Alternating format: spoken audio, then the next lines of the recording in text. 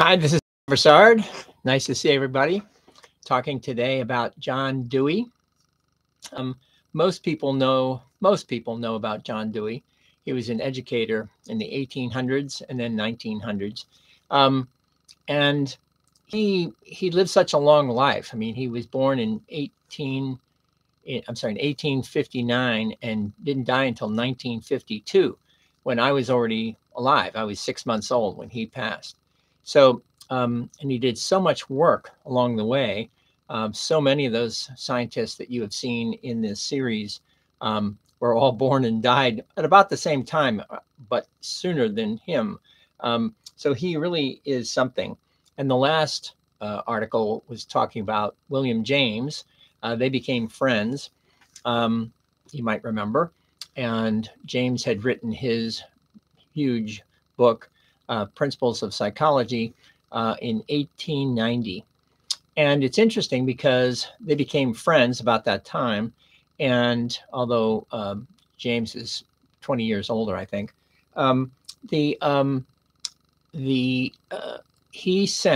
James sent a copy of the Principles of Psychology to Dewey and asked him to review it, which he did.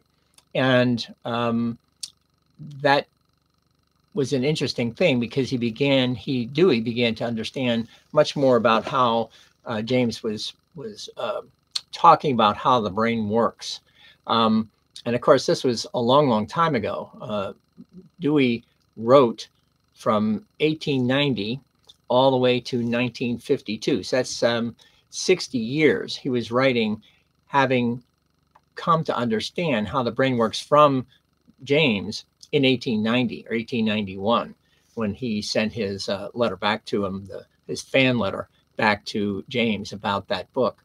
And of course, in the book that James had written, he talks about plasticity for the first time. So this is all an interesting thing about how Dewey came to understand how the brain works. An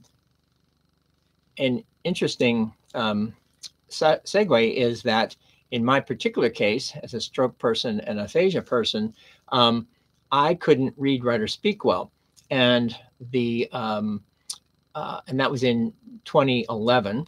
And we moved from Boston to Florida in 2012, and basically for the summer, starting in the summer, June 2012, and I still couldn't read. Although I knew what words were, I could see the individual words. You've seen this in other articles. But once you put them together into sentences, I couldn't read them. And I've used this for a long time. I happen to have read this before my stroke, several times before my stroke, The Experience in Education by Dewey. He wrote this in 1938. And that summer of 2012, I started reading this. I figured, I know I'm getting better because I could see 2 words, sometimes 3, then 4. I wanted to be able to read full sentences, even though I couldn't read, but in the parking lot. And she would go in and get stuff and read. And I'd go for hours just sitting in the parking lot reading this book over and over and over again, June, July, August. And by the fall, I realized 2 things. One was that I now could read because I just kept doing it.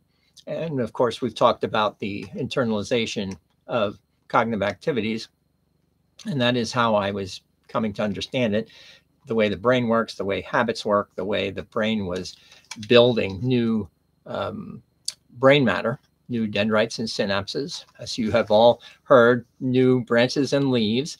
And the other thing that I came to understand was, and it was really more of a question, how was it that Dewey knew so much about the brain and wrote about it in Experience in Education? And I went looking in history, because I had nothing else to do, trying to figure out how it was that Dewey came to understand that. Because at that time, I had not read the Principles of Psychology. I read this, but I really didn't know how he Dewey came to understand that. So I went looking for articles, books that he had written and that other people with whom he had been in contact in the 1800s and 1900s. And of course, little by little, found various articles and books, how they came to know each other, and eventually came to understand not only that they knew each other, that Dewey had actually reviewed the principles of psychology, with chapter 2 being about habit and plasticity. Then, as I read more of Dewey's books, I began to see the word plasticity appearing in his books, in Dewey's books.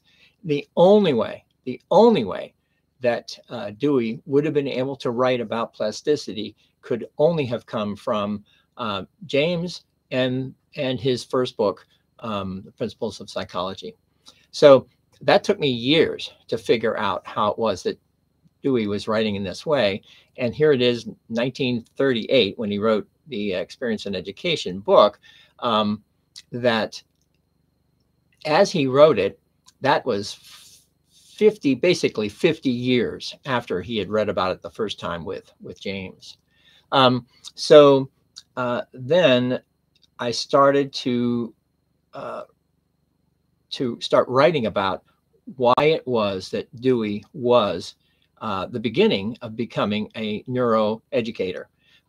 Again, because he understood as much as he knew, but one more tool he needed, without knowing that he needed it, was finding out about plasticity and how the brain works. And as James says, and as now Dewey has said, and then as he wrote about it in the Experience in Education, which is a really great little book that everybody should have. You'll see it in the article, because for those people who want to be neuroeducators, they want to know more about how the brain works.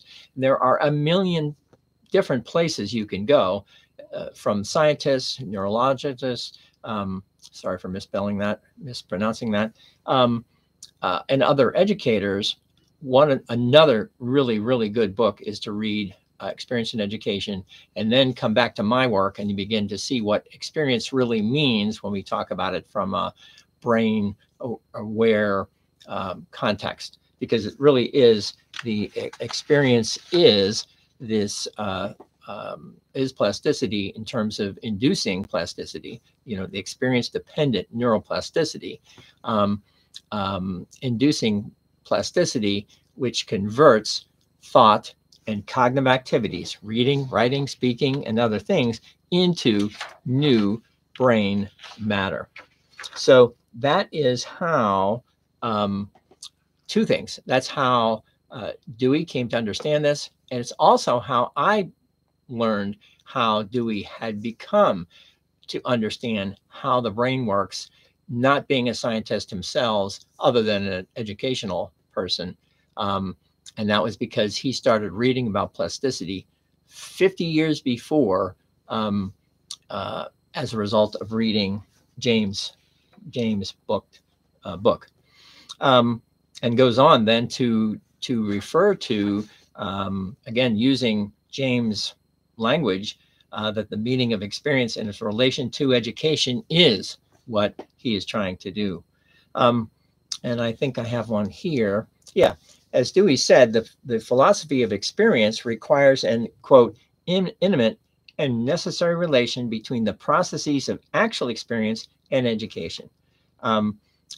As James had talked about it, although he used the word plasticity, today we refer to it as experience-dependent neuroplasticity, because if you don't have the experience-dependent activities, there's no inducing. You can't induce plasticity. You can't induce new brain matter, because the energy that's required to grow new, I'll say new learning, only comes from the experience-dependent activities. So if you don't have one, you won't have the other. If you can't read, well, you can't read. If you can't write, you can't write.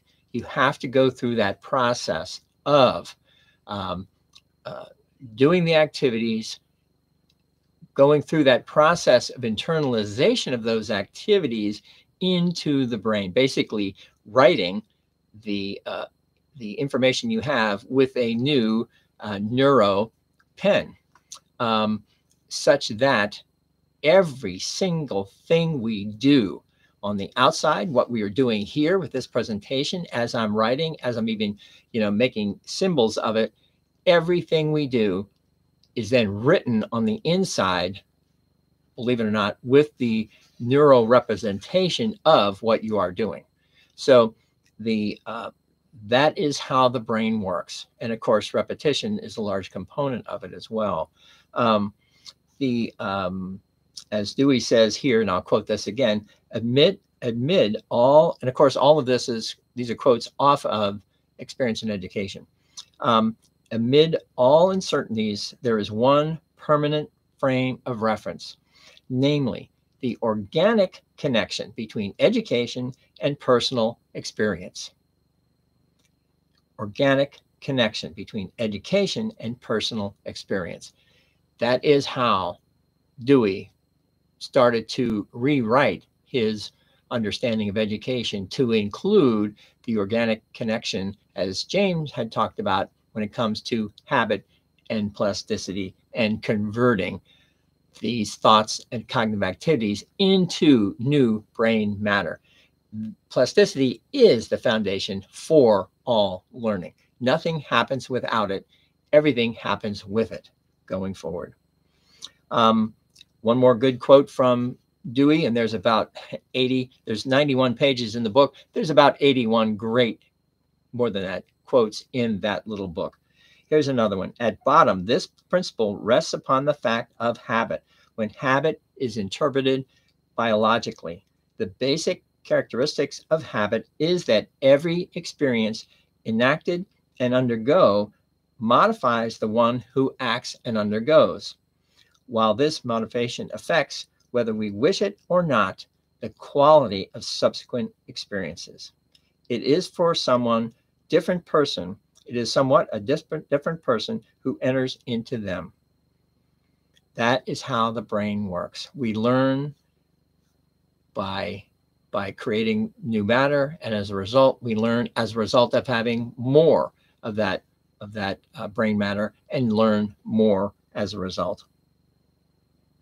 And the final quote, at least here in my article, is written by Dewey as he now understands it, as he understood it at that time, but he didn't necessarily understand it before he had read from and learned from James.